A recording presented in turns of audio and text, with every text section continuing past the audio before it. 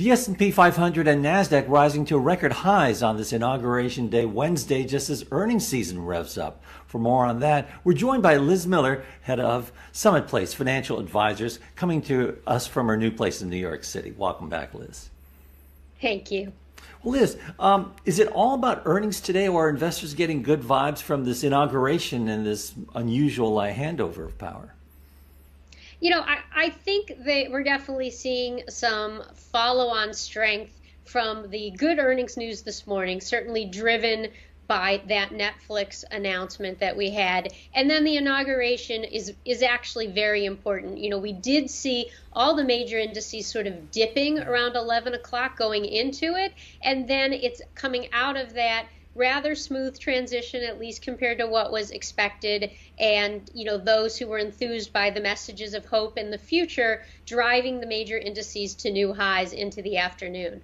Well, but wasn't all this supposed to have been priced in after Biden was, declared the winner? If you look at the S&P 500 since November 3rd, it's up roughly 13%.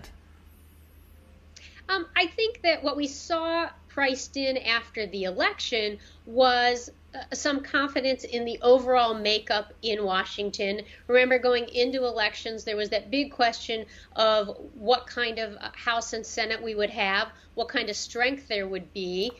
Right after the election, part of that boost was on a feeling that we had, somewhat of a split government, even as the Georgia elections were still out there. So that was the first boost. When we got the news of the Georgia elections, in January, while we do have a Democratic House, it's not as strong a Democratic House as there was some thought it might be. So to many investors, they still see a Congress that has the ability to be balanced, and investors really like that balanced look.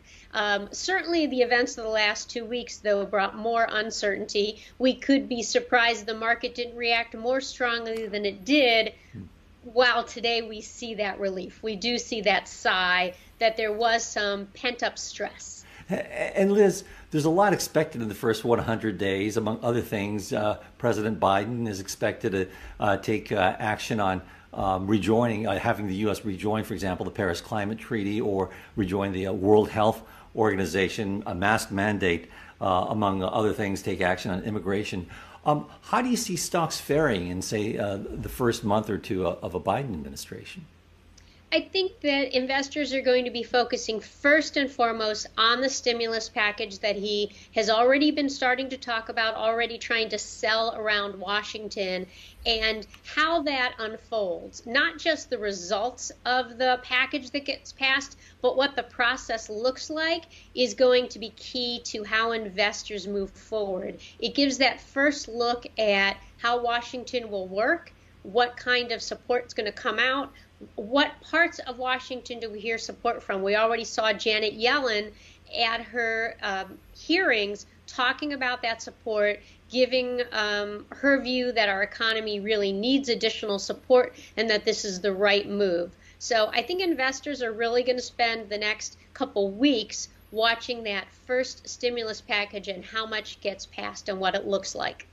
And Liz, we mentioned earnings season earlier. We had blowout earnings from some banks such as J.P. Morgan Chase and Goldman Sachs. Netflix, that you mentioned earlier, blowout earnings last night, and P&G this morning.